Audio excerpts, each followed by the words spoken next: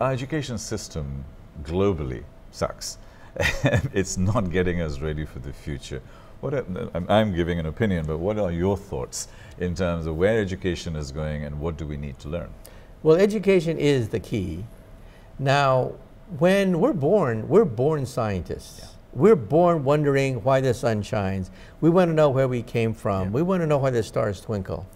And when we're about the age of 10, we have this epiphany, this existential shock, realizing how glorious and how great this universe is.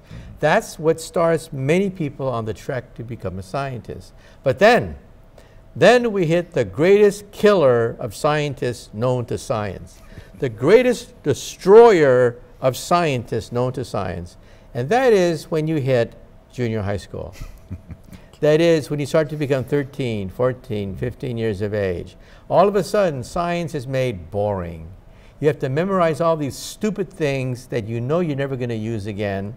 You have to learn the lingo of useless information that is totally irrelevant to your life, okay?